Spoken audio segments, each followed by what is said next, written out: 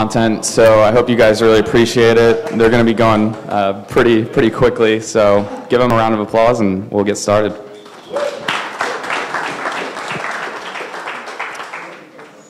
All right. Well, this is ADR is coming, hide your shit.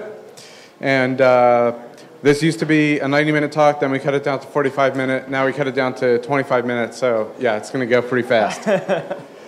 So I'm Michael Leibowitz, Rukula in the Twitters. I'm a principal troublemaker at Oracle Cloud Infrastructure, and you know what we say is not endorsed by our employer or the opinion of our employer in any way. And I'm Topher Timson. I do a lot of C# malware stuff. I'm a principal vulnerability enthusiast, also on the Oracle Cloud Infrastructure Red Team. And if it's not obvious from our matching attire, we just really want to write malware and drink coffee, but in the other order. All right, so let's go through the agenda real quick. Remember, we're going fast. What is EDR? We're going to talk about firmware, and then some Windows bullshit, and then some Linux bullshit, and then we're going to figure out what life means. There's going to be some recommendations, what we might do in the future, and then conclusions, which I guess is also what does it all mean. Okay, so what is EDR? So EDR stands for Endpoint Detection and Response, and basically you can read that, but what it means is the blue team is going to roll you up and throw you out, and it's just going to make your life hard. Some prominent vendors are mentioned at the bottom of the slide. Not going to mention any particular vendors, but if you're wondering, does this work on vendor? It does.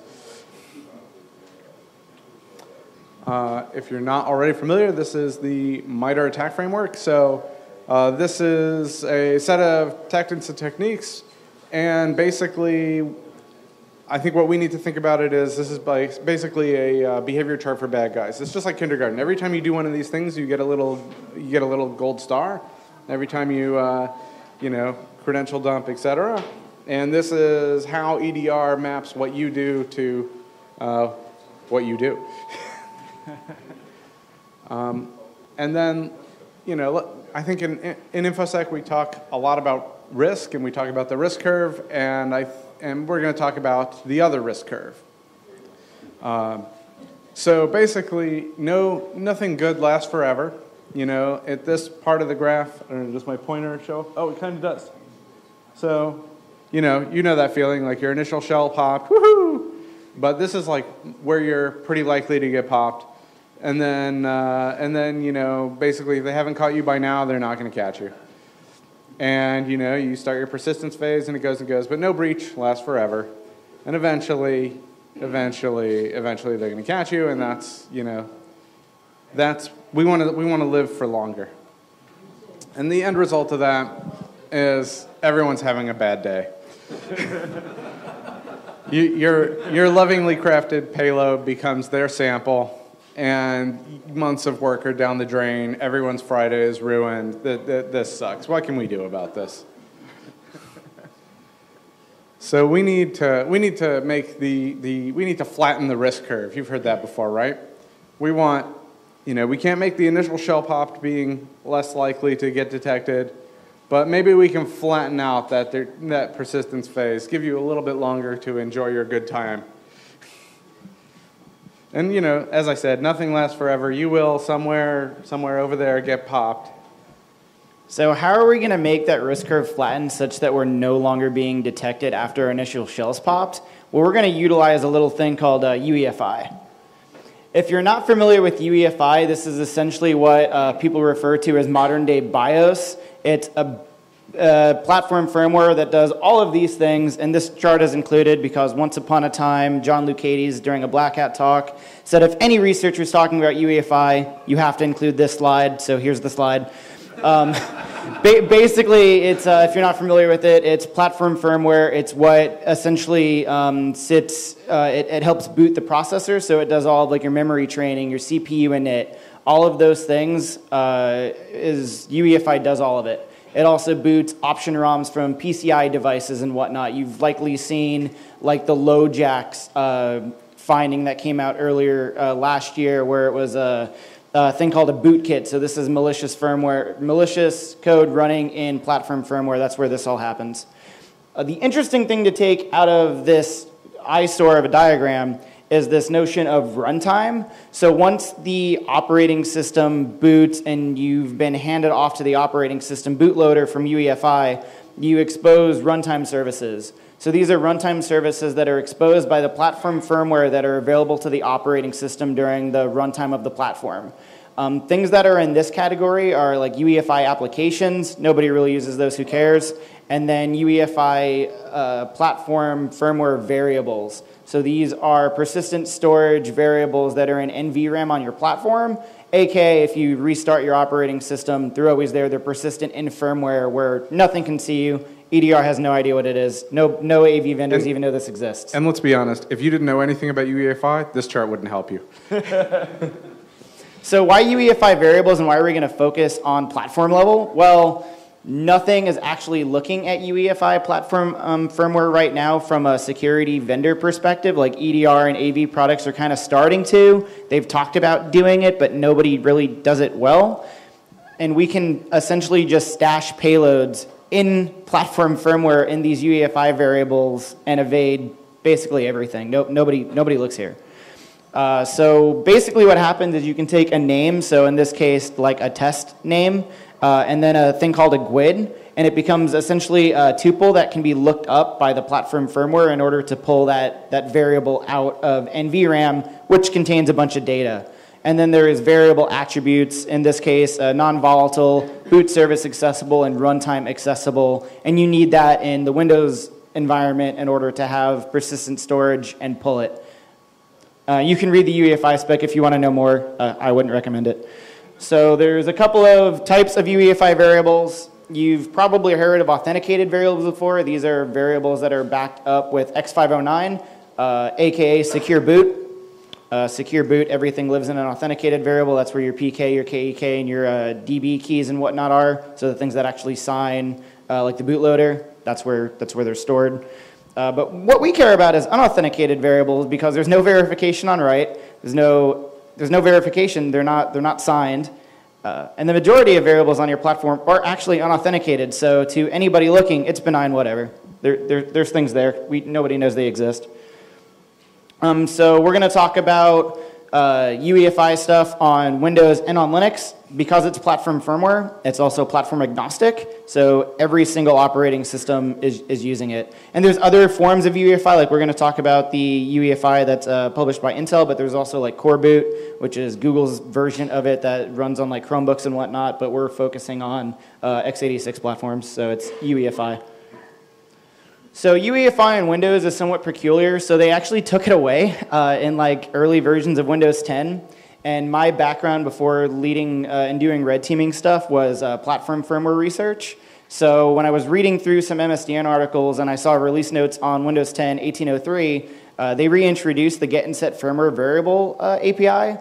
And it had this long list of requirements. So it had to be, you have to have the special token, it has to be an admin app, it has to be signed by the Microsoft Store in order to actually execute on a box. All these requirements. There's a little URL you can go and see all the things that are required. Turns out, as hackers, you don't actually have to worry about any of that shit. It all works. So here's a really quick example, and we're flying through this. It's a lot of, we've got to talk fast. There's get and set firmware variable APIs that once you bypass all of that bullshit that Microsoft says you need that you don't need, you can do these things.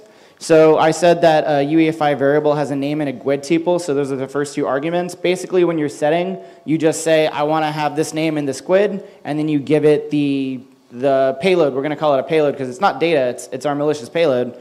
And you just say, write that to a firmware variable with this GUID and this name. And then when you pull it, it's similar. You just give it a memory address over here in the ether that you're going to have like as RWX memory page.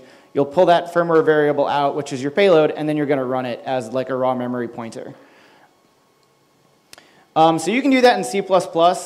Hilariously enough, the MSDN article is a little bit right when you're talking about C++, and you need some of those requirements in that long list.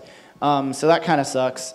In C++ too, if you're at all familiar with how EDR and AV works, obviously if you're doing things like virtual protect, virtual alloc, and any of those calls to make RWX memory, AV typically at this point in time is like, whoa, you can't actually do that. That's malicious. Nobody does that. you know, blue team hunts you down and it's already over.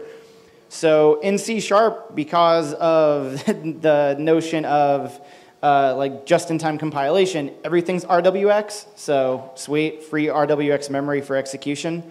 Nothing really ever looks at C# apps from an AV perspective. Like they'll look at strings and signatures of pinvoke, which I'll get to, but you can basically not worry about any of that either.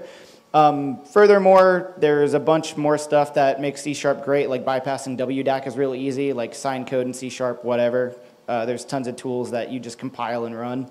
SpectreOps guys have a lot of stuff on their blog about that. And furthermore, like we're red teamers, we want to make things easy for our red team friends, so C# is like the language of choice right now since nobody uses PowerShell anymore. And there's reference code for both in the repo, which we'll show after the talk.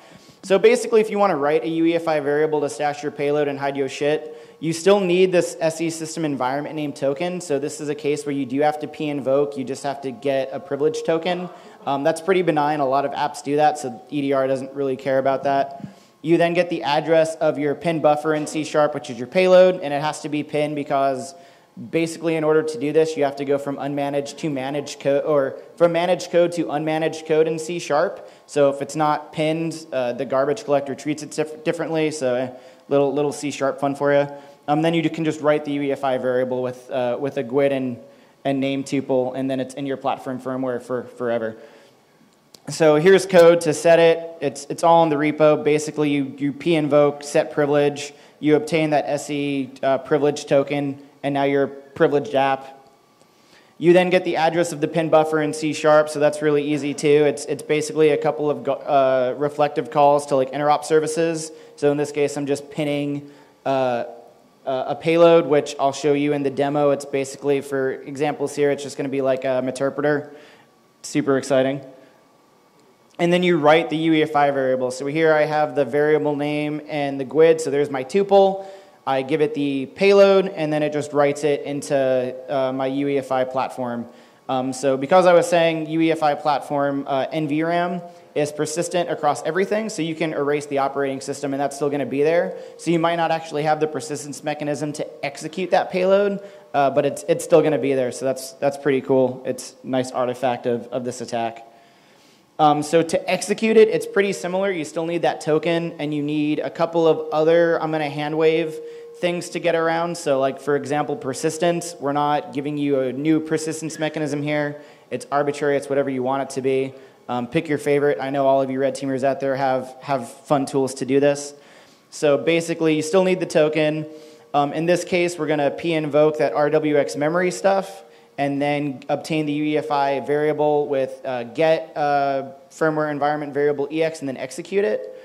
But actually, I was lying, because we can't pinvoke. I already told you that you don't do that. Hilariously enough, I've done a lot of pinvoke stuff and C# malware writing in the past. I actually spoke at DevCon 23 on a C# like malware framework thing that I built. So I already knew this, but when this came out, OJ's tweet, he was working on some CLR interpreter stuff, so I had to include it. Basically, if you're writing C# malware, don't use pinvoke. It's the proverbial sin, and EDR is going to find you. And obviously, we're trying to hide our shit and not get found. So instead of pinvoking, what you're going to do now is you're going to reflectively obtain RWX JIT memory, because everything in C# after it gets just-in-time compiled is RWX. So that's a total freebie. I love it. We'll still write in the same way, but we're going to now write reflectively, and then we're going to execute the method. So I'll show you what that looks like in code, because I know that's a lot. So basically, if you're not familiar with what C# or in reflection is, C#'s great in that because it's an intermediate level language, it has to get just-in-time compiled, and all of that becomes RWX memory because they don't clean anything up once it's been JITted. And if you look at the implementation of how C# does this, you basically wind up with this huge method table that has these JIT stubs for all of the class's methods. So basically, with reflection, you can reflectively obtain and look at the program, grab all of those methods that you want, dereference the JIT stub, force the just-in-time compilation process to happen on that JIT stub despite the fact it's not going to be executed, grab that as a memory pointer, overwrite that memory pointer, and then call it like it's a real method. Following me? Okay, I'm going to show you some code. So this is now, instead of pinvoke, this is step 2. We're going to reflectively attain RWX chip memory. We're going to define a method, we're going to JIT it, and then we're going to overwrite that pointer. So this is real easy. I'm just going to define a method to overwrite. It does nothing. Overwrite me. And there's also a blog post on this if you're not following along, so take a picture. The slides are public. Then you're going to JIT the method. So here I just reflectively get the overwrite me method, and then I get the method handle to it. And once I have the method handle, I can do runtime helpers prepare method, and that forces the just-in-time compilation process. And then I can dereference that method handle to the raw function pointer, and that raw function pointer is the assembly code that's going to get executed by the processor. So that's pointer to method now. So then when I read the UEFI variable that's already been stashed by my writer binary, I can now give the variable name in GUID tuple. I can use the pointer to method, which is reflective RWX memory that's been JITted, and then I can execute the method. And I don't have to like do any weird like assembly voodoo here like you'd have to do in C++, because overwrite me now points because I overwrote it in that reflective stub. It actually has the shellcode now from the UEFI variable. So EDR and AV doesn't see shit. So here's the demo. I'm going to obtain a quick shell on the target. This is all hand wavy. It's going to go real fast because Mike still has to talk and we have like 8 minutes left. Go. So there's the demo. I'm going to speed it up. So what I just did is I'm on a Windows box. I just ran a thing called ChipSec. It's a platform security tool that allows you to basically audit firmware variables and audit your UEFI platforms. Check it out. It's awesome. So I just ran a module that's essentially dump all of the UEFI variables. You can see them all. You can see which ones are authenticated, which ones aren't, what the attributes of them are. I can go through and dump them all. You can see that there's, a variety of different variables, and they all have data. So like this is a test, for example. And so what I'm going to do is I'm going to use that write UEFI C# executable. I'm going to write a new variable. So this is how I'm stashing my payload. So I just wrote it. I'm stashing my payload. You can see now I have a new variable that's in the platform C# UEFI. I can go through and actually list what the data is. So like I said, it's just going to be like a interpreter payload. There's the payload. It's just data within UEFI. And at this point, you might, with that writer binary, AV and EDR is going to catch you there probably, because like we said, we're just trying to flatten the risk curve. The initial shell pop, that's when they're going to catch you. But once that payload and persistence is all in UEFI firmware variable space, yeah, they don't see you anymore, and that's what we want. So here I'm going to come over and read C#. So this is going through all the reflective magic, and that's going to execute the UEFI variable with the reflective properties that I just described. And then I can come over here, and you can see that my shell opened.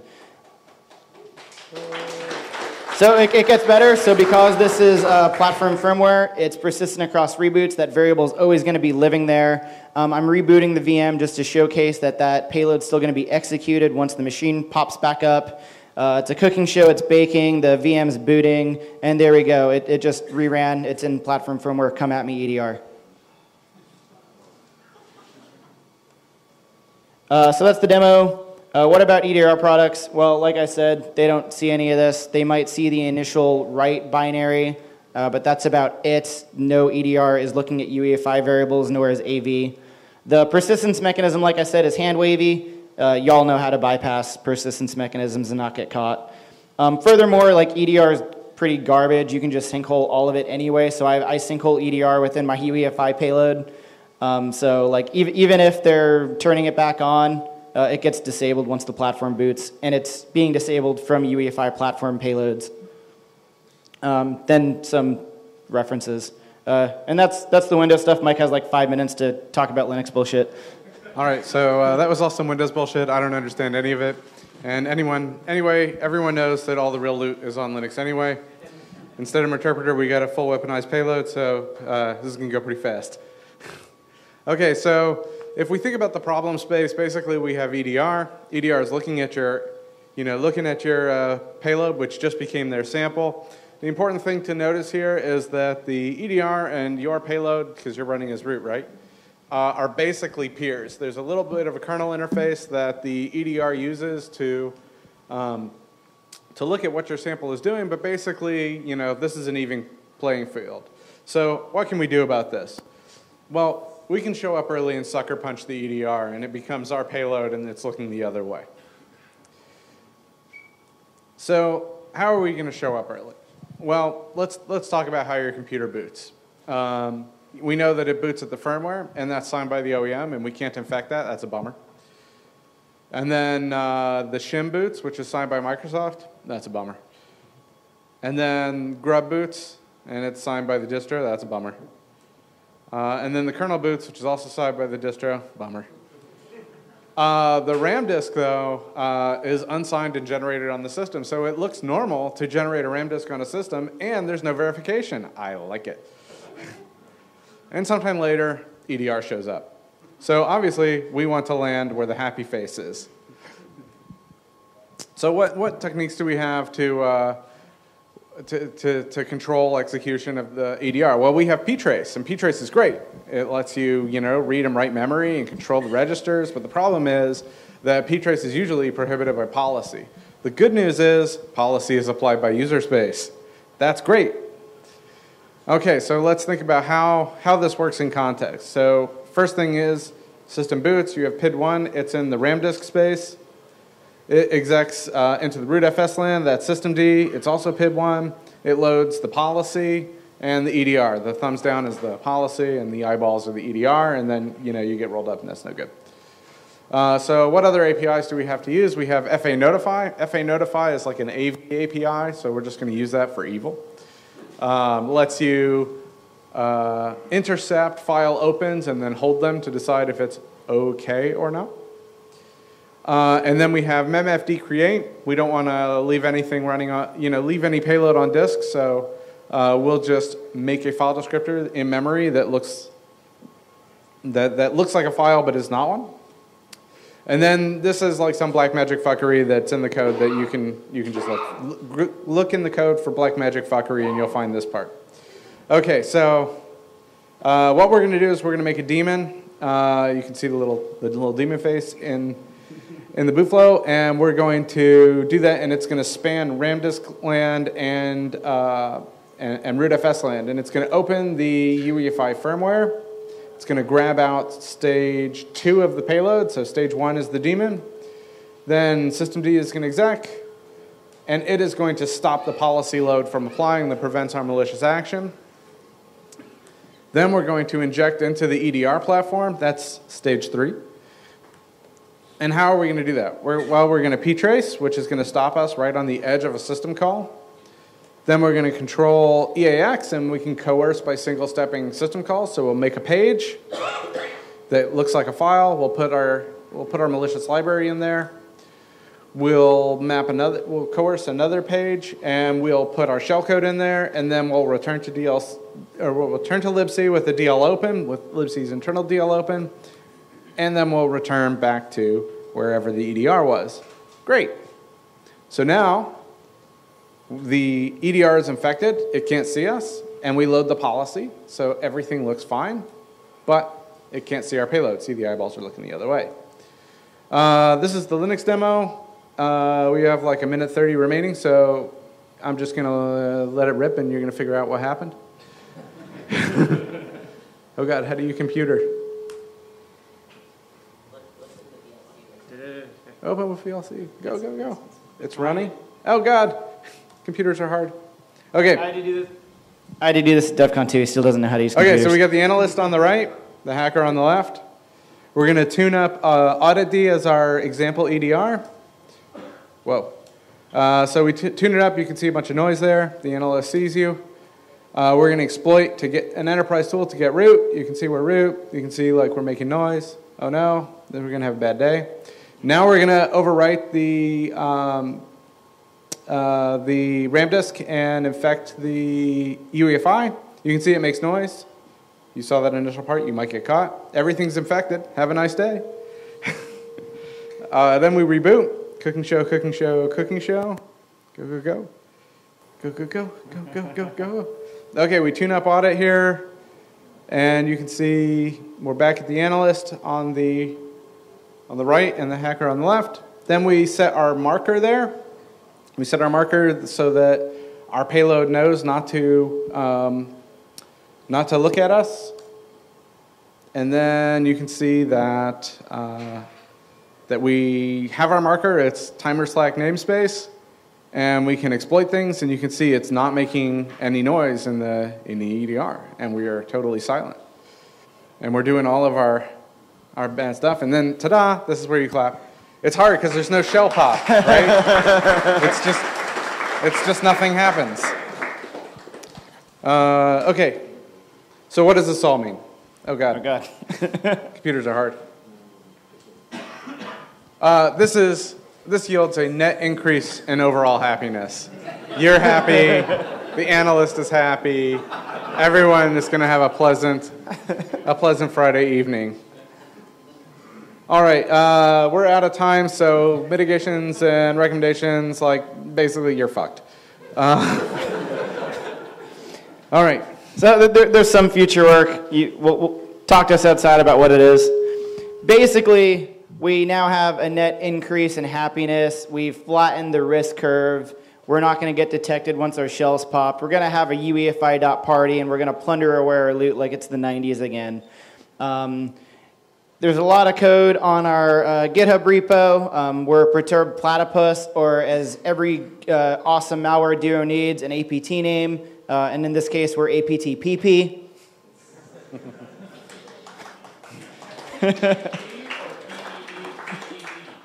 We can talk about that outside.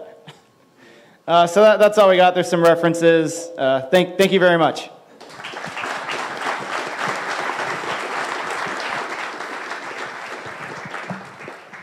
All right.